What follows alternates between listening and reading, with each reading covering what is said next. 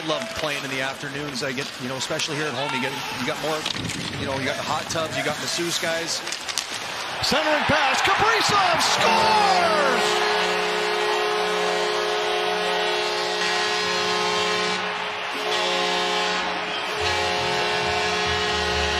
Able to cash in. Joel Eriksson with a nice play to get the puck in on the zone, and then comes up with a loose puck, and Kirill Kaprizov finally able to come up with this loose puck and beats the goaltender right over the blocker there.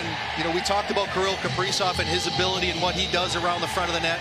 Kaprizov has enjoyed great success against Arizona. This is now 16 points in 12 career games against the Coyotes. This one deflected up off the post.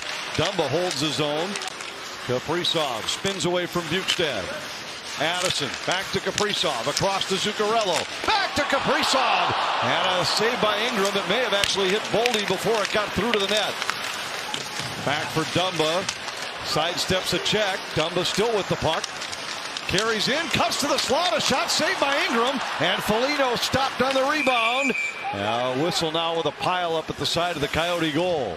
Kraus tried to center, skips free for Stetcher. Stetcher moves in, still with it. On the wraparound, Fleury slides across and denies the Coyote defenseman. Stetcher, who's a defenseman, you don't expect to see that kind of play offensively. Schmaltz for Keller.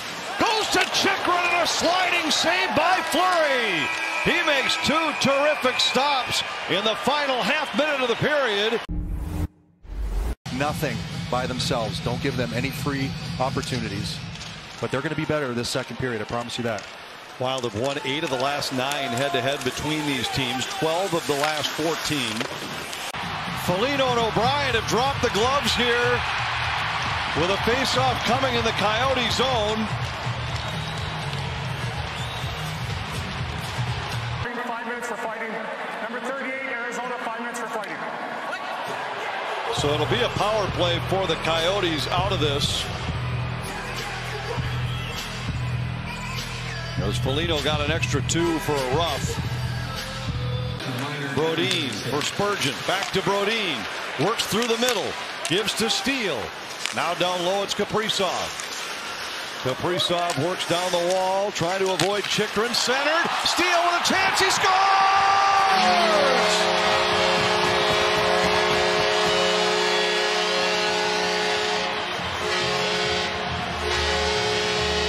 And then Kirill Kaprizov gets a half a step on the defender there, throws it into the paint. And Steele just out-battles Gostisbehere for that loose puck right in front of the net. And the Minnesota Wild score a gigantic goal here to make this a 2-0 lead right now.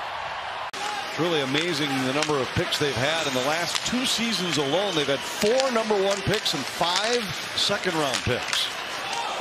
Chychrun's shot goes off the crossbar, and Gostisbehere settles it down at center. The Wild players on the bench really need to be sharp.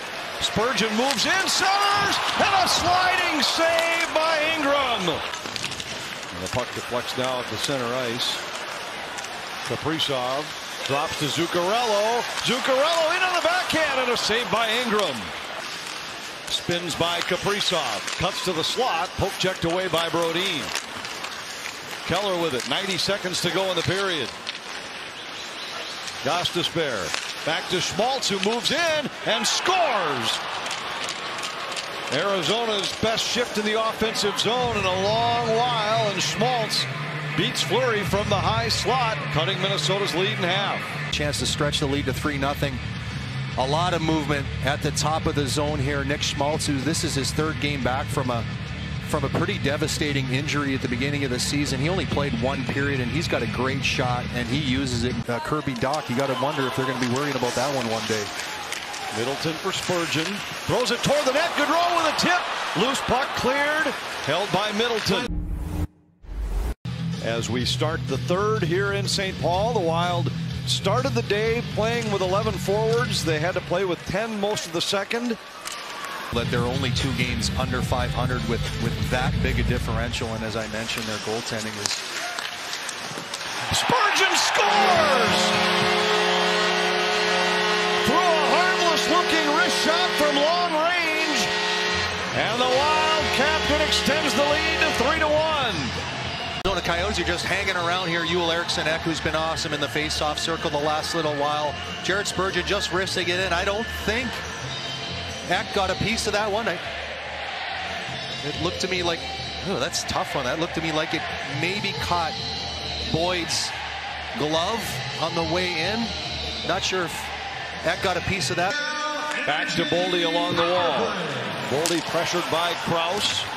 Addison for Zuccarello. Zuccarello fires off the post. Out to Addison at the point. Kaprizov fires. That goes wide. Boldy has it in the corner. Addison. Kaprizov.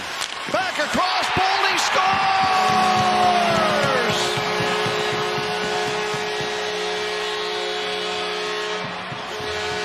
Watch this play by Calen Addison at the top. Boom. Two guys caught out of position. Arizona looking to scramble to get back. Too late. Kaprizov finds Matt Boldy on the back door. Fisher cuts to the slot. Puck is loose. Still no whistle. McBain's the one who finds it, and Fleury comes out to make the save. And he is able to stay sharp and stay square to the game, to the puck, and he's able to. We'll have another one late in the season in February. Krause had his shot deflect wide. Michelli back for Krause, and he scores. And the Coyotes have some life with 3:18 left. It's 4-2. Coming into the game, had 9 goals coming in. Now that's his 10th. That could have been a penalty right there on Bukestad. Not called by either referee. And then a great play there by Lawson Krause to buy himself just a little bit more time. We see this around the National Hockey League, changing the angle there. Michelli, extra attacker for Arizona. Krause. Up high, Valimaki. A centering pass. They score! Mosier beats Fleury from the slot. And with still 1:48 on the clock, the Coyotes are within a goal. The top of the zone on the outside. Again, you see Mosier just move out into that quiet area. Great handle there off of his skate, and then is able to pull that to his forehand and get a lot on that for a defenseman. The Swiss native with his 13th point in 19 games, having a... Molino threw it wide of the net. Eriksson Ek trying to burn out the final seconds. He does, and the Wild hang on for a 4-3 win over the Coyotes.